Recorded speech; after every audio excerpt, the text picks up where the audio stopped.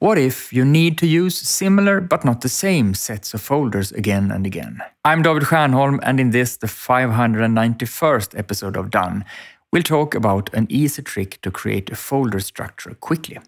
But first, I find writing alt texts for images incredibly boring.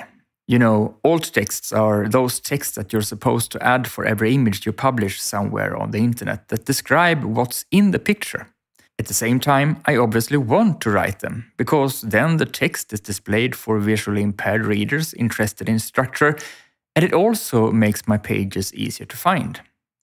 So I've come up with a prompt that makes an AI write these texts for me, so I don't have to. How it works and how you can do it too, if you want to avoid spending time writing alt texts, I show you in a post on the Structure blog. You'll find a link there in the show notes.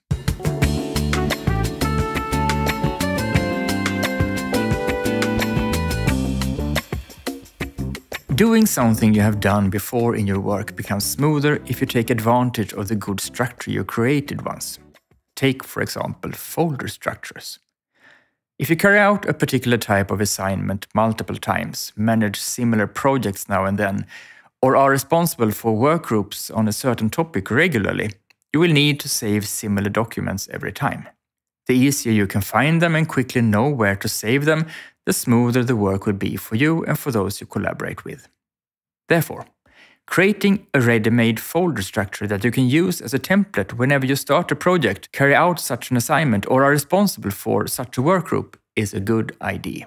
You create a folder structure with empty folders that you either place in the general folder with all kinds of templates, or in a template folder structure folder directly next to the folders for projects, assignments, or workgroups. When it's time to start a new instance of something recurring, you simply copy and paste the template folder structure into the new folder for the project or the assignment or workgroup. Everything is in order and ready in no time. Do this. Have you recently completed a project, an assignment, or workgroup work where the folder structure you created was particularly good, so good that you want to use it again? Then create a blank copy of it, that is, create a structure with empty folders with the same names and in the same order. Let it be a template for next time. Place it where you can easily find it. If you have a folder where you collect templates of various kinds, you will probably remember to look there when you recall that you have a template folder structure, so that would be a good place. If you usually keep templates close to where you need them, doing the same with this template folder structure seems more natural. Be as consistent as you can. A few times a year, we at the speaker agency Talarnas I co-founded a few years ago but now have sold, we arranged a breakfast talk week we called 5 in a row. Every time we needed to have the same type of materials and documents easily accessible. I created a template folder structure that helped me quickly create folders for images, texts, registration lists, video files, etc.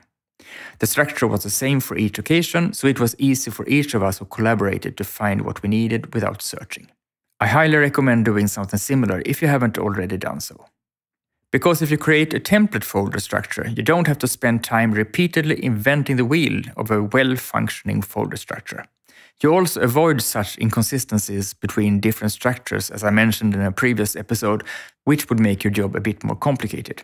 Instead, you quickly create order in what you do every now and then. You can find what you're looking for faster, and your collaboration with others runs smoother and with less friction. What templates have you created that you have found particularly useful? Please write to me at david@stiernholm.com and tell me. Right now, I'm especially interested in simplifying through reuse, so I'm curious to hear about the innovative solutions you have come up with. Thank you for today, and see you again next week.